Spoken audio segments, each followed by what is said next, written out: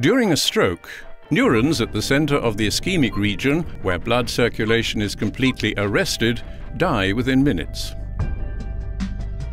However, in the penumbra, collateral blood flow may buffer the full effects of a stroke. Prolonged lack of oxygen and glucose causes ATP synthesis disruption and energy depletion in neurons, leading to severe cellular dysfunction. As a consequence, ATP-dependent ion pumps fail and intracellular calcium rises, triggering the release of glutamate.